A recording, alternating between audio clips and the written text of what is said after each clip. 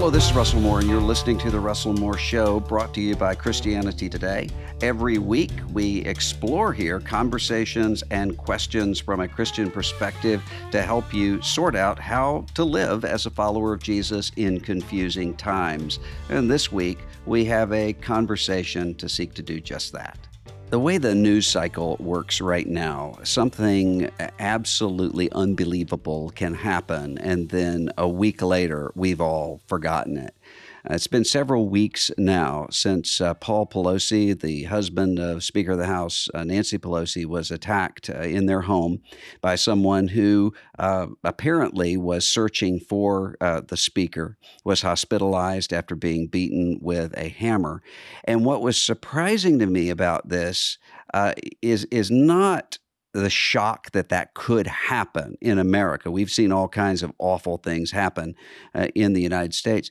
It was the response to it from some people, including a lot of professing Christians who were having jokes about this attack on social media and that sort of thing, which really revealed a kind of callous nature to violence in America. And so I was thinking then, just as I had been for several weeks with all of the ways that we're kind of holding our breath in the United States, especially since January 6, 2021, for any time in which political violence could erupt.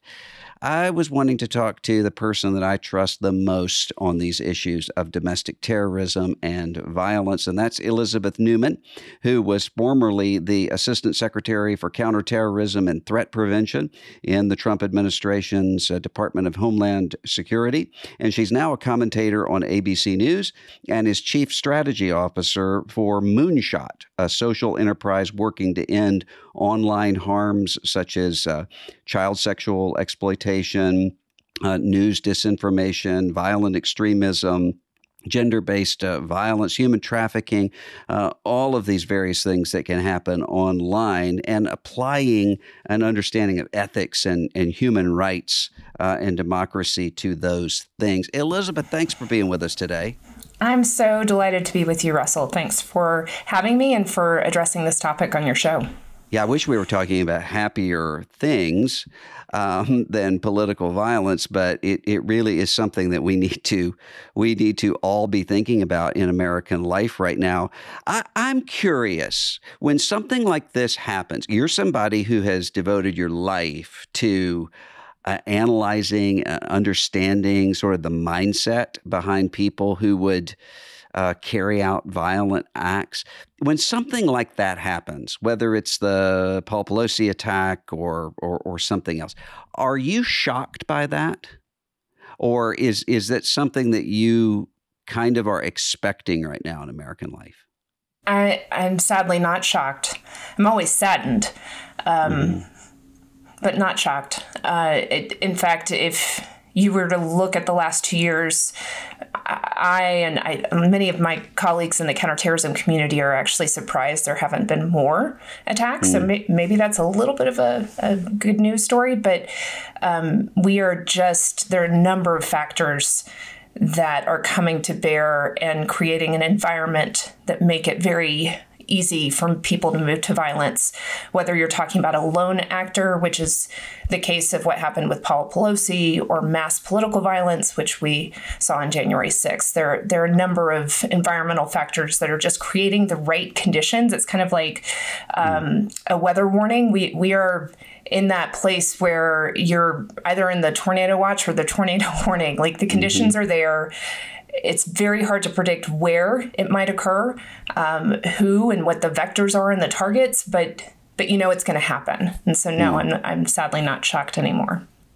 When something like this happens, usually people will say, look at the way that rhetoric was being used, targeting a political figure or whoever the person is, along with this sort of catastrophic kind of language, and the rhetoric leads to this violence. Other people will often say, especially if it's a violent actor on their quote unquote side, however they define that, will say, well, rhetoric doesn't lead to this kind of thing because you're dealing with unstable, insane people, and the rhetoric, people who are using rhetoric can't really be blamed for this. How would you respond to that as somebody who's worked with this kind of stuff for so long? The first thing that comes to mind as a believer is, out of the heart the mouth speaks. The rhetoric is indicative, even if it's just play acting, right? Because we do have a lot of performative politics that make their money and get their votes off of anger and outrage. But there's a heart condition there, right? And the heart condition that a mass part of our country at this point has bought into is that of anger and hate of the other. And I would suggest that you can't keep that going for too long without it spilling over into other action besides just our words. Now, let me put my counterterrorism hat on. What we know about political violence, about terrorism, the precursors to getting somebody to a point where they will use violence to achieve their ends, you have to create this cognitive opening. Now, there's a little bit of a little caveat here around people with mental illness. There's other factors there. If somebody is mentally ill, the words actually can accelerate that violent action faster. But most terrorism is not conducted.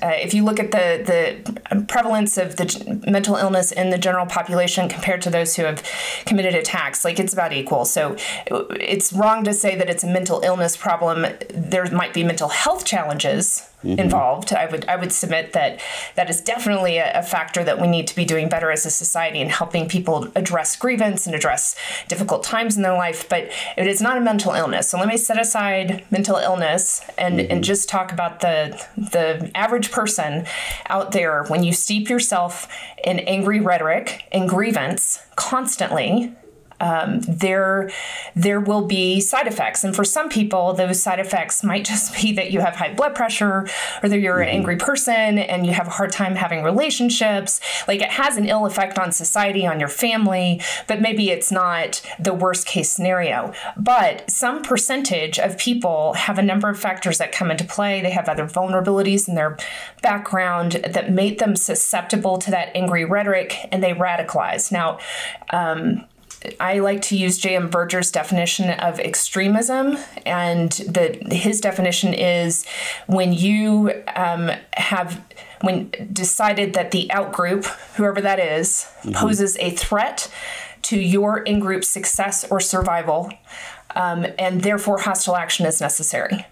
He defines hostile action as a spectrum. And it can go from bullying, just hateful words. So in a sense, if you use his definition, using rhetoric, even if it's protected by the First Amendment, it's still extremism, right? If you were ostracizing the other in some way with your rhetoric. But the thing that most law enforcement are more concerned about tends to be the violence, the hate crimes, and then it escalates to terrorism, and genocide is a form of extremism. So there's a spectrum of hostile action. The concern we have is that when you have so much of extremist rhetoric in the general population constantly, especially on certain news channels, it will have a radicalizing effect on some individuals. And we're talking about a very small percentage of people that are vulnerable. However, anytime you start bringing that extremist rhetoric into the mainstream, a small percentage of 330 million people is still a lot. And it's really metastasized in a way the last few years that is very concerning to law enforcement. And I think law enforcement recognizes there's only so much they can do. They really cannot arrest their way or use the typical tools of law enforcement to address this problem. It is so much deeper embedded in society, and we need other tools to try to address it. I think all the time about there are probably not more than one or two letters to an editor that I've read in my life that I still remember. But this was one of them. And I've mentioned it here before. It was someone writing into, I think, the New York Times, responding to our mutual friend Ben Sass's book, Them, on loneliness. And this was from a psychologist, professor of psychology, who said, it's not loneliness. It's these actors that are alone. There is loneliness, but then they find community, and they find this kind of radical community online that has a family sort of bond feel to them, and that's what radicalizes a lot of people. Do you agree with that? Is that what you've seen? It is certainly a driving factor. If you go back to like the 2005 to 2011 time period, the University of Maryland's START Center studies terrorism, and they would tell you that from that early time period, most radicalization occurred in person, in real life. And then from 2011 to 2016, it completely flipped. And about 75 to 85% of radicalization was occurring online. And so what does that mean? One, it means our job is harder, right? If somebody is having to meet with somebody in person to get that piece of literature or to have the conversation, it's going to move slower, and there's more opportunities for law enforcement to detect that something might be amiss. When it's online, it's anonymous. You can access anything you want, and you are more likely to stumble upon it. Whereas in the other offline mode, you kind of have to be proactive, and either somebody has to be proactive in recruiting you, or you have to be proactive in finding it. So there is a huge aspect to radicalization occurs through networks and through a sense of belonging is largely one of the drivers behind, or the lack of belonging and the need to find belonging is one of the key drivers behind radicalization. So whether you're finding that belonging in person, now 15 years ago, now it's largely online, and I would argue it's false. It's false intimacy. It's false belonging, but it's meeting a need that has gone unmet in that person's life. Yeah. Well, there was a person who had worked in some social media companies and is very concerned about social media, who was speaking on a panel I was on a few months ago, who talked about this experiment of setting up an Instagram account for this fictional person and just watching the way that fictional person could be offered white supremacist accounts within just a matter of days, just because that account was liking very mainstream sorts of political or news sites that would just kind of move more and more extremely. Is that something that you're concerned about, the way that the algorithms can actually slow motion radicalize people, even if they're not seeking it out necessarily at first? So the data is a little inconclusive on this point right now. There have definitely been studies on Facebook and Instagram's, especially around the election period, and how quickly somebody could literally set up a profile, not touch it, and within weeks be offered QAnon conspiracies and other types of extremist content. So that is concerning. Most people have enough resilience factors in their life that they're not going to be susceptible to random things in their feed. They're more likely to be persuaded by somebody they know suggesting that they look at something. However, what we are concerned about is you at any given time have a decent population of what we would call vulnerable people. These are people that have risk factors in their life that maybe have through no fault of their own, and they may And just to be clear, at any given time in all of our lives, we might be vulnerable. Arguably, sure, most of us were vulnerable during the last 2 years of the pandemic, right? Like, so there are certain aspects. Being vulnerable doesn't mean there's something wrong with you. It's just life is hard. And if you don't have certain resilience factors, protective factors in your life, you can be more susceptible to those arguments, those grievances.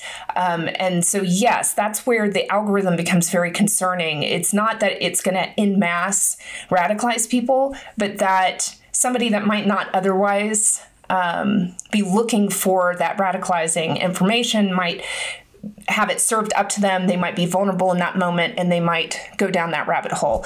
But the data is a little inconclusive. That doesn't mean, in my opinion, that I don't want the tech companies to do more. We just don't know yet how prevalent that is as a vector for radicalization. You know, because there are a lot of parents and a lot of youth pastors I know that listen to this show, and some of them worry sometimes by saying, you know, my kid or the kid in my group plays video games that are really violent and look really kind of bloody and disturbing. Is that something I should worry about? Or is this just the kind of thing that, you know, an older generation has always said about the next generation down? There again, I want the answer to be like, yes, video games radicalize. The data doesn't say that it does. Here's what I will say, because I don't let my kids play video games, and it's probably, I have to explain to my 11-year-old frequently, I've just seen too much. It's a hazard of my job. Like I've watched too many real life attacks, and it's just a little too disturbing to me. I think there is a desensitization aspect to it. And I think that if you might be radicalized for other reasons, the games can come into play as a preparatory action to be willing to carry out an act of violence. But there isn't necessarily proof in all of the research that's been done on this to say that if your kid plays video games, they're more likely to go commit an act of violence. It's more, I would put that more in the category of I would be concerned about who are they talking to online. We know that both from a human trafficking standpoint as well as a violent extremism standpoint, violent extremists and human traffickers use games to target kids. So to start conversations and to groom them for whatever their purpose is, whether it's like introducing concepts about racism or other types of grievance, or being anti-government in nature, or on the other side with human trafficking. So I would be much more concerned about who are your children allowed to talk to on those games, and making sure that it is somebody that you know, that it's just friends or family, and that is not open to anybody in the internet, because as I'm sure everybody knows, the people that present themselves online are not necessarily who they say they are. So that is more of a concern than the actual game itself. You know, one of the common factors, it seems, with Muslim extremist terrorist groups that we saw in the 9/11 era, and groups like Proud Boys and some of these other extremist groups, young men. Do you think there's something unique about our time that makes young men maybe especially vulnerable to some of these things? Absolutely. I having an 11-year-old son, this is like something that I am constantly thinking about through a very personal lens, not only for him, but for his friends. How do you make sure you build those resilience factors in young? So for parents and youth ministers, like you'll hear me use the word resilience factors and protective factors. That is so, so crucial, because as we all know, the teen years are when you're searching for identity and for belonging. Like that's the natural way God designed it. It's a good thing. It can also go askew really quickly. And so having those built-in resilience factors and protective factors and having talked to your kids, but well before their teen years, about what to be on the lookout for, what to be concerned about, both online and offline. Those are all very important steps to helping your kids navigate those difficult years. But yes, what are resilience factors? So some of those resilience factors include having self-esteem, a healthy self-esteem, having strong ties to community, having a nuanced understanding of religion and ideology. And I really want to emphasize that nuance piece. What we notice in extremist rhetoric and in conspiracy theories, that there is a black and white offering. There is only one right way, one right answer. And if you can train somebody or equip somebody to approach things with nuance, that actually has a tremendous ability to build resilience when they get presented with those conspiracy theories in the future. So nuance is really important. Parental involvement, exposure to non-violent belief systems and narratives, a diversity of non-violent outlets for addressing grievance, societal inclusion and integration, and then resources to address trauma and mental health issues. So those are some examples of resilience factors or ways that we can build resilience into society and individuals. Well, it sounds like from what you're talking about, the ideal situation would be a church that has spiritual fathers and mothers, and a church that has a good news gospel and has a sense of belonging. And yet, I just was talking not long ago to an atheist, completely non-Christian person, who said that when he goes online, when he sees in someone's bio, sinner saved by grace, he said, I just know that's usually going to be the person who's attacking me in the most vitriolic, personal sorts of ways. And I just stopped and said, I have to explain, sinner saved by grace is good news. So what happens that you have so many people within Christianity, it seems, who are becoming radicalized and extreme and using even, I've noticed a lot of language of spiritual warfare. These people, whoever the opposite people are from us, they're demons. And they use language that the New Testament explicitly says does not refer to flesh and blood, to wrestle with flesh and blood. I mean, how does that happen? This is the question that I've been wrestling with for several years. You've been a huge help in helping me wrestle with that. But look, we have a discipleship problem, huge discipleship problem. Let's take out the fact that I think you and I agree that everybody that calls themselves evangelical when they get asked as they're walking out of the voting booth does not necessarily actually mean they're somebody that truly believes that Jesus is Lord and their Savior. The people that actually think that they are Christians but aren't necessarily producing fruit, we have a huge discipleship problem in the church. So to me, it's like, as I look at the problem set that our country is facing, on one hand, I'm like, oh my goodness, look at these resilience factors that, like, this is social science, right? Like, they've done 20 years of research into why do people radicalize and what can we do to prevent radicalization? And the answers that they come up with, I'm like, oh, the church has the answer for this. Oh my gosh. I mean, maybe I shouldn't be so surprised, right? Like Jesus is like truly, if we were to be doing the body of Christ correctly, we would be addressing and building these resilience factors in people, even if they're not believers, right? Like, but just us being an extension of God's love, that would be tremendous in our country that is hurting and searching for answers. And yet, the flip side of that is the very place that could be offering help is actually the place where the sickness is.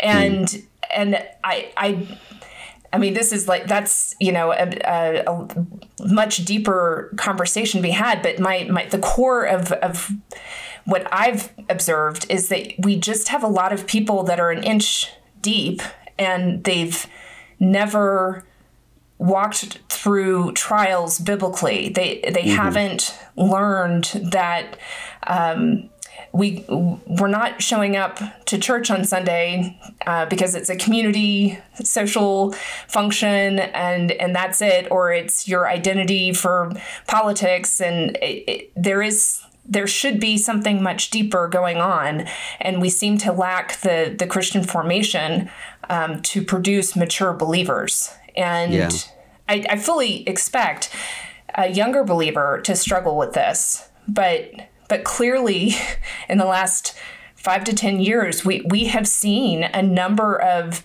people who are believers or think that they're believers choose an idol, choose man as their savior. And what comes to mind is Jeremiah 17:5 through 8, where the warning to the Israelites is, don't trust man. Man is not going to save you here. And that is going to leave you in a desert.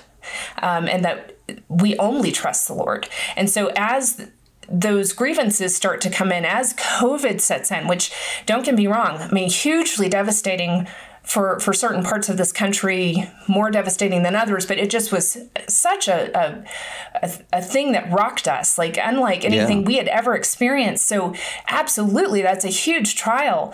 And yet we kept looking to government and to man and to, take, wanting, like, what do you do when you feel out of control? You try to go gain control, right? Like, and it was driven by anger, driven by trying to address those needs because something had been taken from us, and it wasn't a let's turn to the Lord. It wasn't a I'm going to trust God here. Societally, I mean, there are plenty of healthy, good churches that did this very well. I don't mean to dismiss that, but societally, we clearly were exposed that the church in America is not deeply rooted. It is not producing good fruit. We have a pretty big discipleship problem.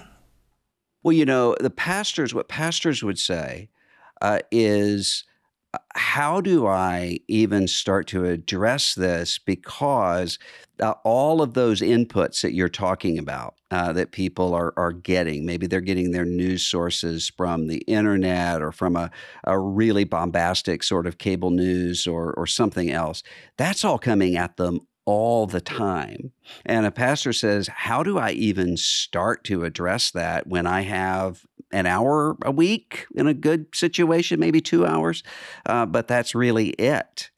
How can pastors or leaders or others, how can you even start with something like that when that's hitting people all the time?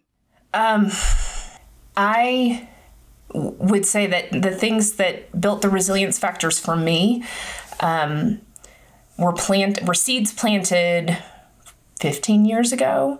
And it was in-depth Bible study. It was being in a small group and praying for people. It was having normal trials and having people around me point me to the Lord and say, you can trust him. He will provide.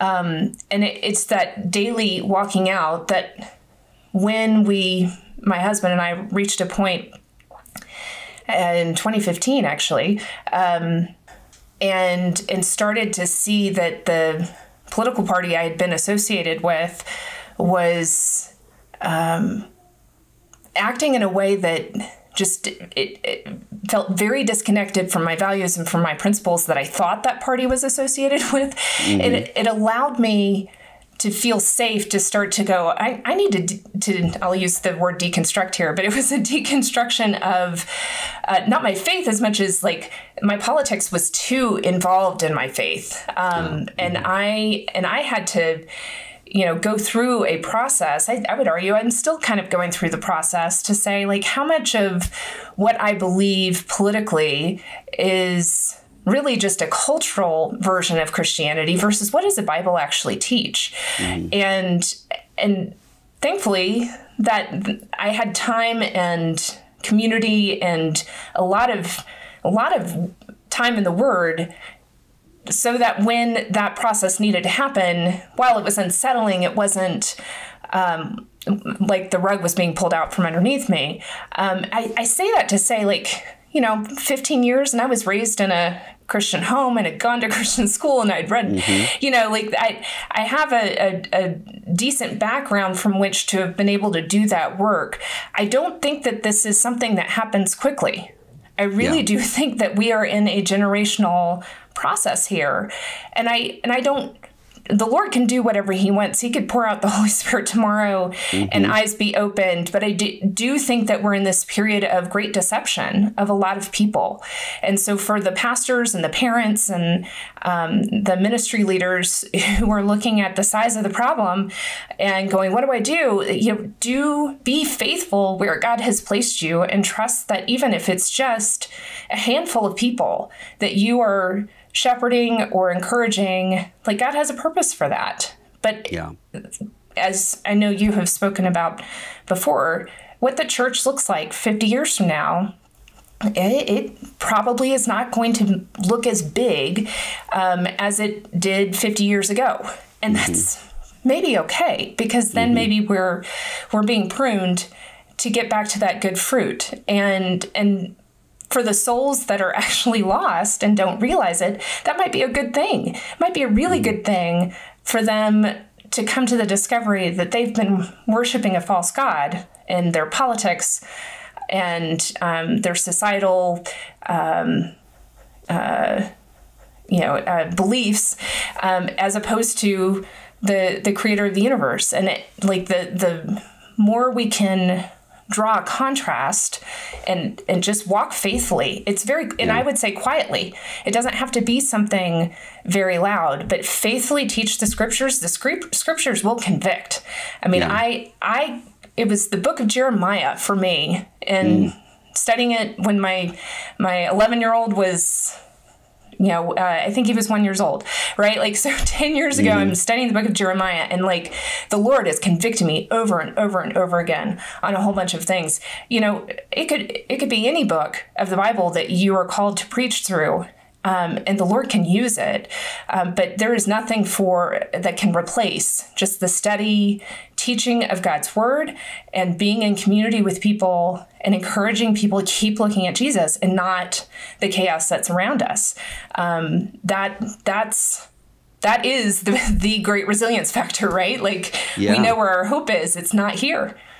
It sounds like, as you're talking, I'm thinking about conversations I've had. I've gotten to where I've started asking people who are experts in this sort of thing. I'll always ask, what's something that people can do to help young people who right now, it seems maybe they're going to college or trade school or going out on their own and are facing tremendous mental health issues. And I said, I'll always ask, what's the one thing?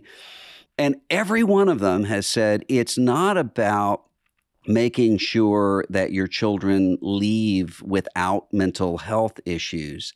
It's whether or not there have been manageable crises, that the best thing you can do is to not keep your child from crises and difficulties, but to have manageable difficulties and to walk with them through it so that they understand how to learn in little things and then in big things that Jesus teaches. It sounds like that's almost what you're saying at a societal level, that what we're talking about is not the kind of health where we have everything together, but we have the skill sets to be able to hit those potholes and not run off the road. Am I interpreting that right? Absolutely. And I love that vision. That's great for me as a mom to keep in mind when I just want to protect them. But yes, no, there's something to, going through the small thing, and when the next trial comes along and it's harder, you can look back, right? Jesus, God's constantly telling Israel to remember his faithfulness, and he will prepare us for that next trial if you let him, if you pay attention to what he might be leading you to learn or to be engaged with. But yes, societally, it's kind of similar. Like we need I'm gonna borrow from a Homeland Security metaphor. I recall 2005, Hurricane Katrina. I was working at the White House at the time, and we were the team. I was on the counterterrorism team, but I got pulled in to do response. And of course, afterwards, there was a whole bunch of lessons learned and how could this happen? And I just remember having this moment of the American people think that their government is God. That they actually seem to think that we should be powerful and strong enough to never let a bad thing happen. Yeah. You can't totally blame the American people. The politicians, when they run for office, kind of make all these promises that we can solve all of society's ills, we can fix it all, we can protect you, we can keep you safe. And the reality is, we're as humans so small, and a healthy respect for not only the nature and things that we can't control keeps us humble to be able to not get into this false sense of entitlement and belief that we can control things. And if even, if you take the religious perspective out of it, like just even having a humble perspective of humanity, when the trial comes, helps you to go, yeah, some bad things happen. And it makes the grievance less likely to be exploited as, oh, see, somebody's out to get you. It's that conspiracy mentality when bad things happen. There's got to be a reason for this. There's got to be a reason why COVID happened and ruined, the plans I had, or, took somebody away from me, or took, my lifestyle away from me. And you want to blame someone. And if we all had a little bit more humility about the limitations that we have as human beings, that we can't do it all. I do think that there's a modern sickness. Alan Noble's book talks about this, that we just have been sold this bag of lies that we can have it all, that we can self-actualize, that we can be our own. And there's like tremendous burden in trying to be your own. And that leads to tremendous anxiety and depression. And so if we could, I clearly, I think Jesus is the solution here, that we belong to him and not as our own. But if you want to take it at a broader societal level, if we could restore to society a sense of respect for the limited nature of human beings, the fact that we do need to live in community. We can't just be our own. That has, I think, led to things like significantly higher rates of anxiety in teen girls, and the apathetic challenge of young men ending up in their parents' basements, playing video games, to the incel culture, involuntary celibate, which is responsible for some pretty violent mass attacks in recent years. Like, all of that's coming from this place of feeling a sense of hopelessness because we think we're supposed to be able to achieve this, and we find out that we can't. And then we end up either struggling to try to overcome and achieve the thing that we could have sworn we were supposed to have, or we just give up. And we've got to reframe society's goals in a way that bring back some of our humanity, that that would then allow us to have some of those resilience factors to deal with the potholes in life.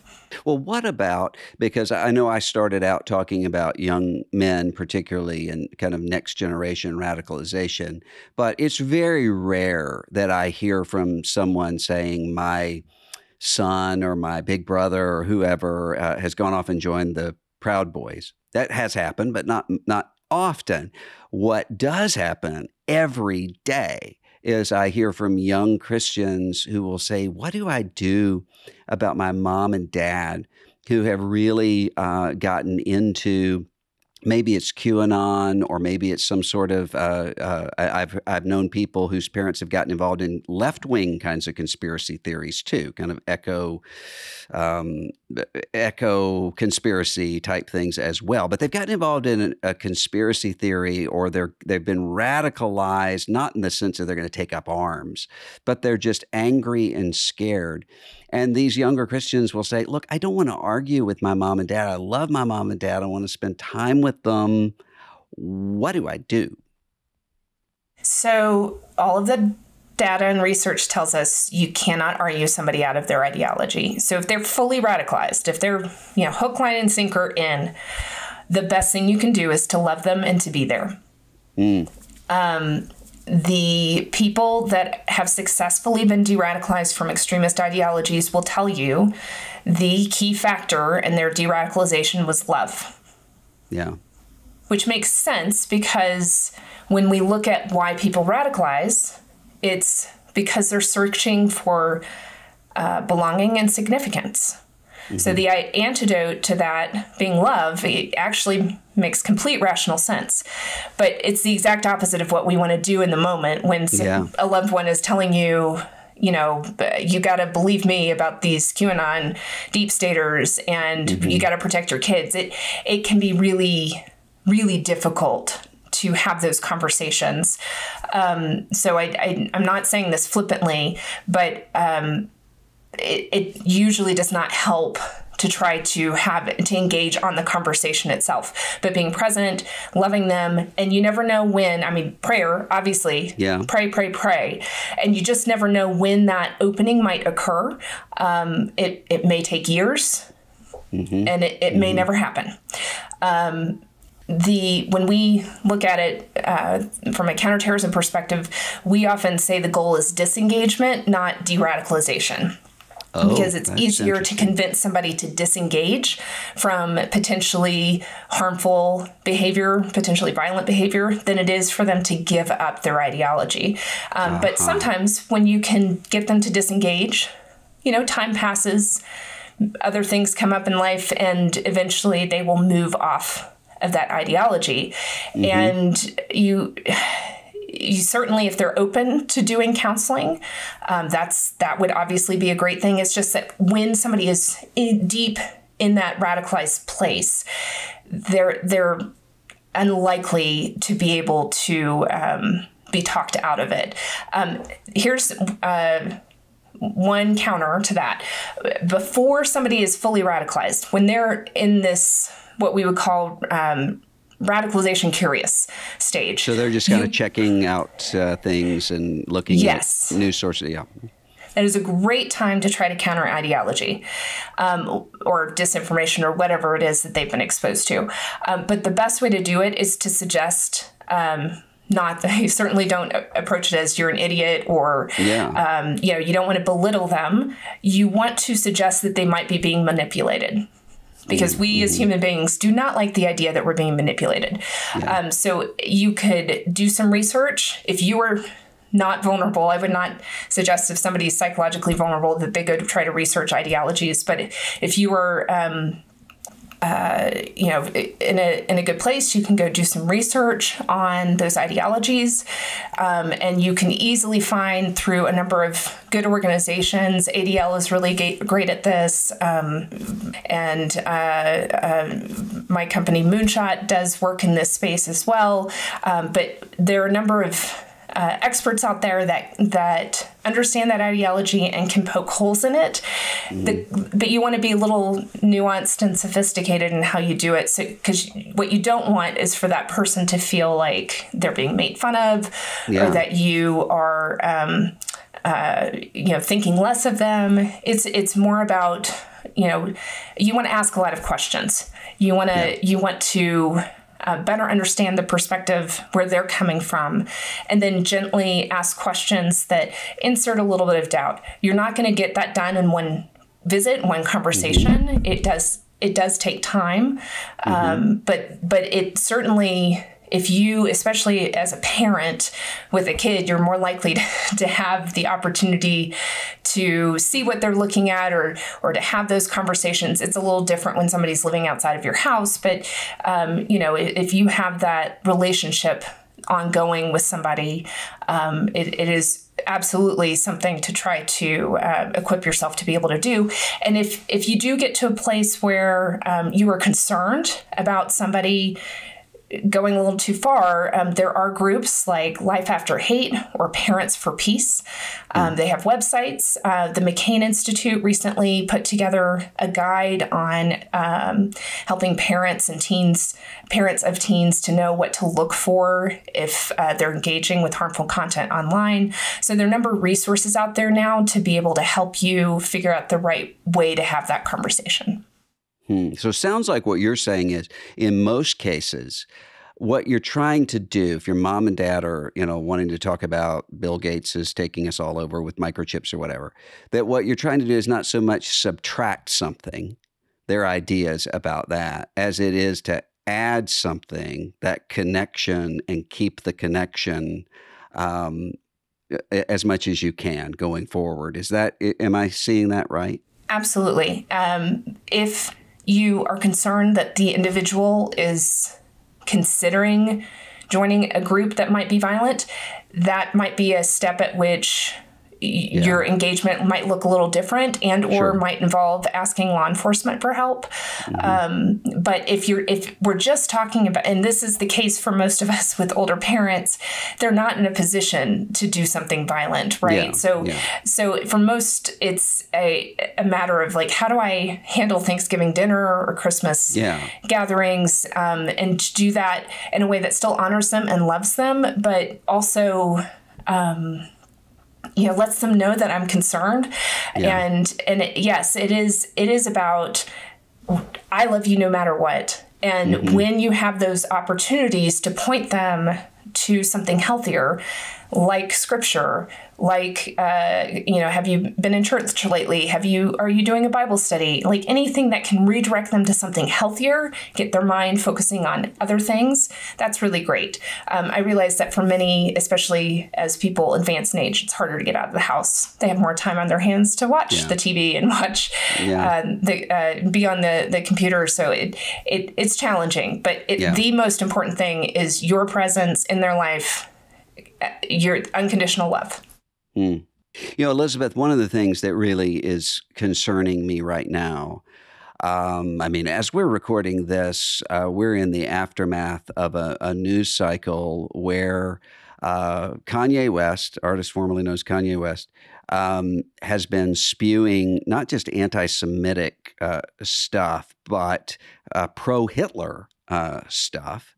We find out that former president, your old boss, hosted Kanye West and a literal Nazi sympathizer, Nick Fuentes, at his house for a meal. And you stop and you say, wait a minute, I didn't really think that in 2022 what we would be arguing about are Nazis, and it just seems to me as though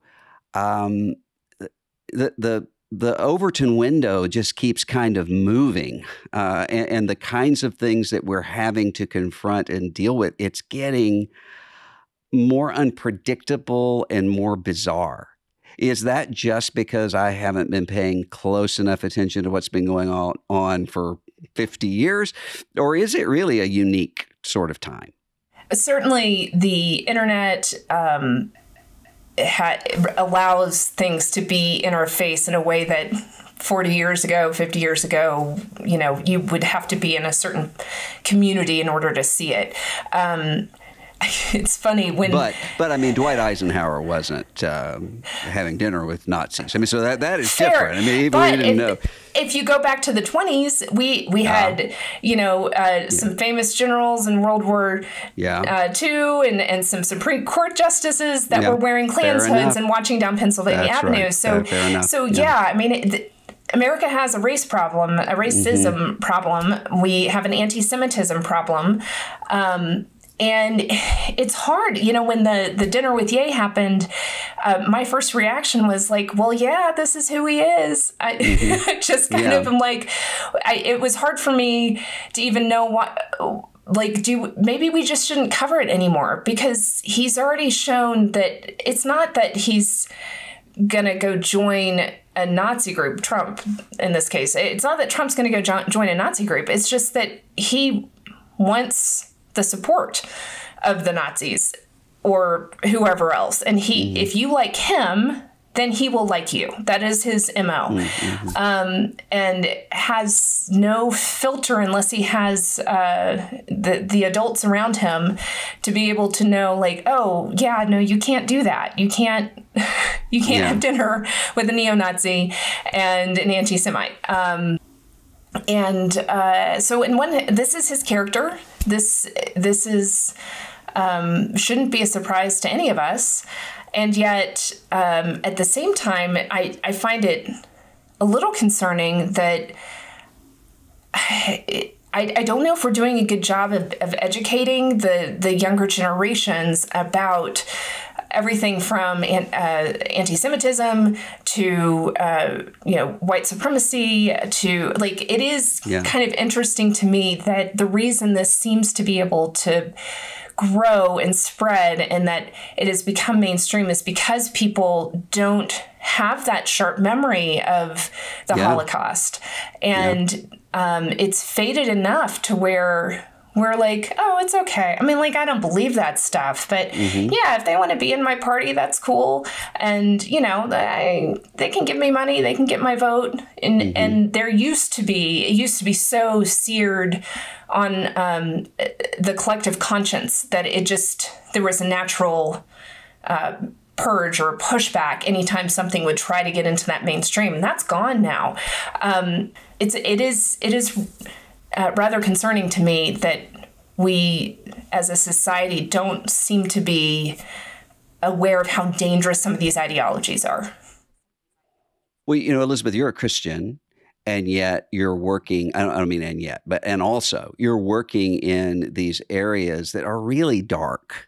I mean, domestic terrorism and racial radicalization and child exploitation and trafficking, all of these issues. I mean, these are heavy issues. How do you work in that area and just not give up and just collapse under it? It just seems like it would take a unique kind of preparation to keep your heart from getting to despair when you look at all these ugly things.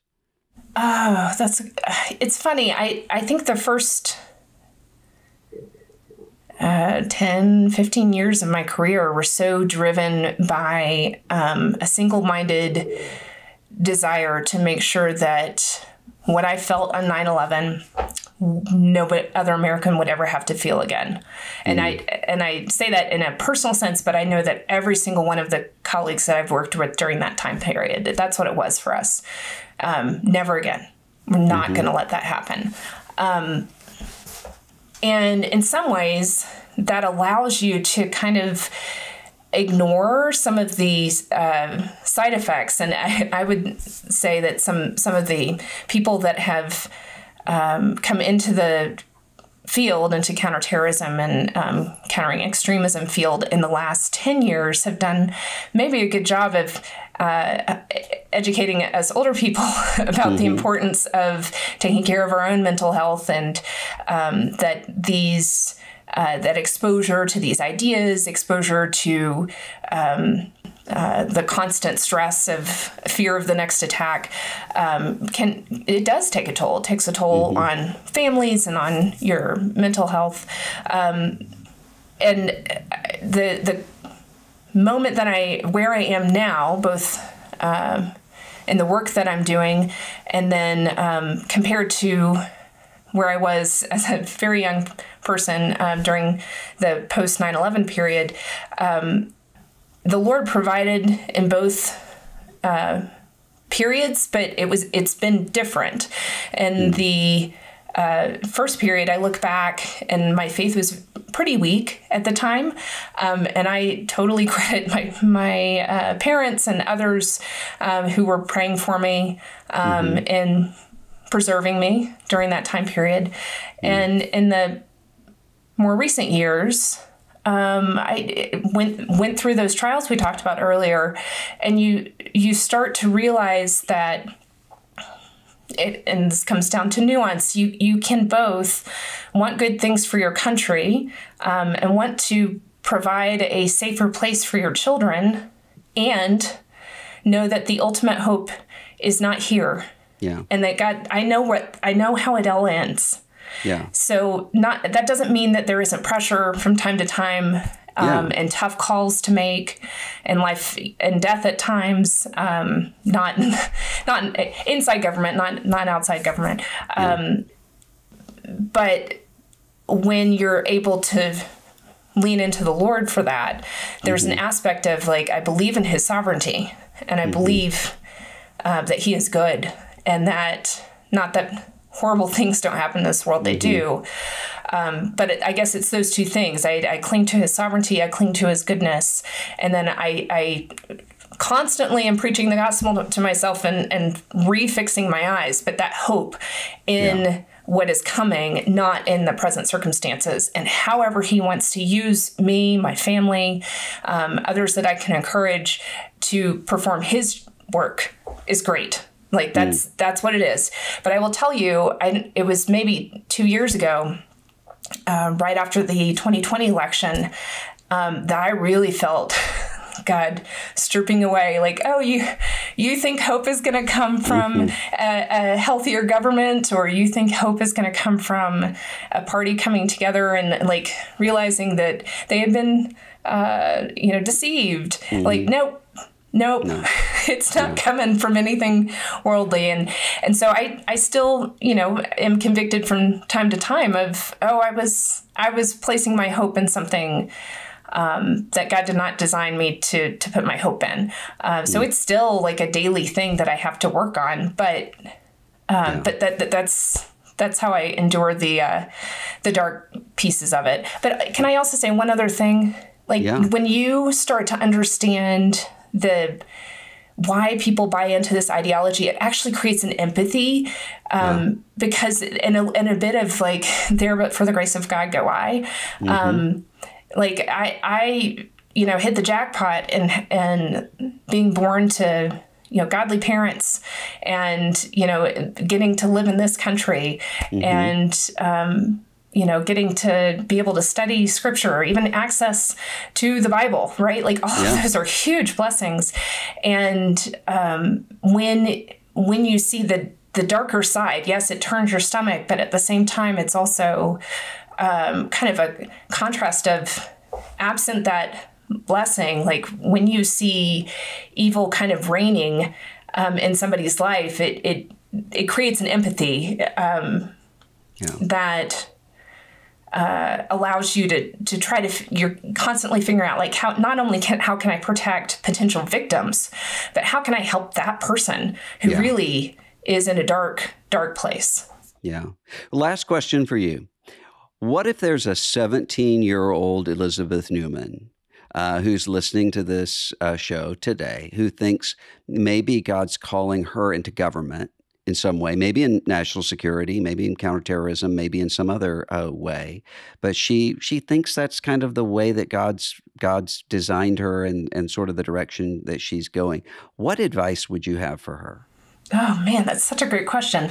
One, be grounded in a biblical community. It is tough work, and you need godly people around you to encourage you and to pray for you, and to be rooted in Scripture. And I don't mean that in the Christian nationalist view of the world. I mean, just so that you can know where your hope is coming from, and then find there's some excellent programs out there in national security, and in Homeland Security, depending on which field you want to go into, but it is. There are a number of different tracks. My career was a very abnormal one, so I don't know that it's one that you can plan. But what I can glean from my experience, it was take advantage of the opportunities as they come up. You never know what kind of door might open, and you go, well, that's not the path. That's not what I planned. But sometimes God opens those doors and redirects you into a different way. So be open to those opportunities. Be humble. Be hungry. Work hard. All of those, sadly, in the workforce, finding somebody that's a hard worker and humble is harder and harder to come by. Read a lot. Read. That's a good word. Elizabeth Neumann, I'm thankful to God for your expertise and your heart, and it's been great to have you on the program today. Thanks for being with us. Thank you, Russell. I loved being with you guys today. Thanks for listening. Links are always in the show notes for resources mentioned in this episode, including a link about how you can have a trial membership to Christianity Today. Be sure to subscribe to the program, send an episode along to a friend who might benefit from it, and leave us a review when you can. It helps other people to find the show wherever you listen to podcasts. I'm Russell Moore, and this is The Russell Moore Show from Christianity Today.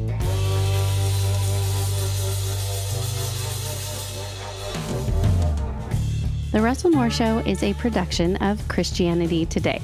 Executive producers are Eric Petrick, Russell Moore, and Mike Cosper. Hosted by Russell Moore, produced by Ashley Hales, associate producers Abby Perry and Azrae Phelps, CT administration provided by Christine Kolb, social media by Kate Lucky, director of operations for CT Media is Matt Stevens, production assistance provided by Core Media, audio engineer is Kevin Duthu, coordinator is Beth Grabencourt, video producer is John Rowland. The theme song for The Russell Moore Show is Dusty Delta Day by Lennon Hutton.